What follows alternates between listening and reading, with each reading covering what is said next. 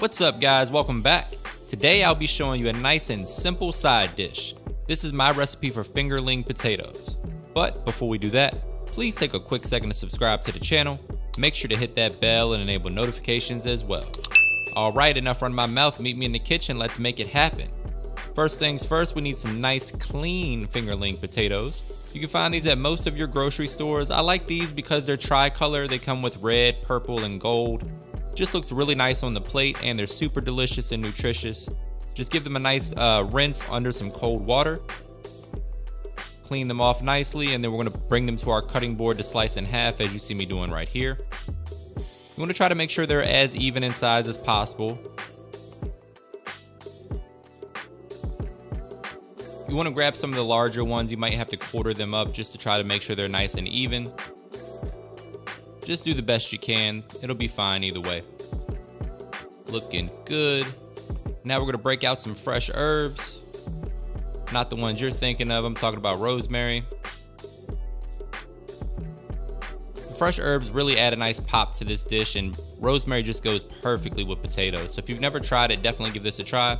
Fresh is best, but if you have the dry stuff, you can use that as well. Pull the leaves off of the stem as you see me doing right here and just give them a nice rough chop. You can use some thyme if you want, any kind of Italian seasoning, all of that stuff works beautifully with potatoes. And if you can't find fingerling potatoes, you can use this recipe for any kind of roasted potatoes. Just adjust the cooking time depending on how large the potatoes are. There we go. We're gonna add our potatoes to this mixing bowl here and get them nice and dressed up. Going down with some avocado oil. You can use olive oil or whatever you like as well. I like avocado oil because it's a bit healthier for you and has a pretty high smoke point. So about a tablespoon or two of avocado oil. We're going down with some kosher salt. And just get in there with your hands and make sure all of the potatoes are evenly coated in that seasoning. Next, we're going down with some Italian seasoning as well. Again, Italian seasoning, any kind of herbs, that sort of stuff goes beautifully with potatoes. Next, we're going down with some chipotle chili powder just to add a little bit of color and a little bit of kick. Next, going in with some smoked paprika. And those fresh herbs we chopped up earlier. Just get in there with your hands, toss the potatoes around. Again, make sure that they're all evenly coated in all of that deliciousness. Preheat your oven to 400 degrees. Line a baking sheet with some foil.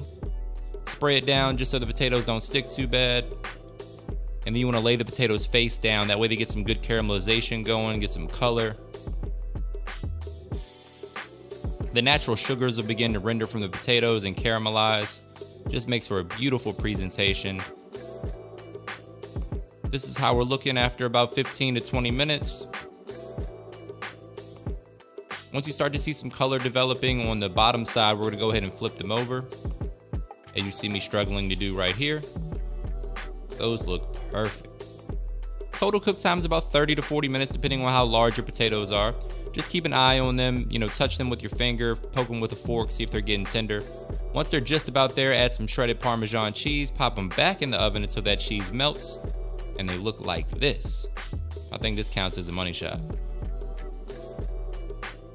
Next, we're going down with a little bit of black truffle oil. You can find this at most of your grocery stores as well in the olive oil section. Truffle oil is fantastic. It adds a little bit of elegance to this recipe and just makes the potatoes really pop. You can throw that truffle oil on French fries and make truffle fries. Lots of stuff you can do with it. It's a little bit pricey, but it's worth it in my opinion if you're trying to jazz up a basic dish. We're gonna plate these up and garnish with a little chopped parsley, just for a pop of color. And now you're getting your money shot. Oh man, those potatoes look good. I've got to get in there and try me one.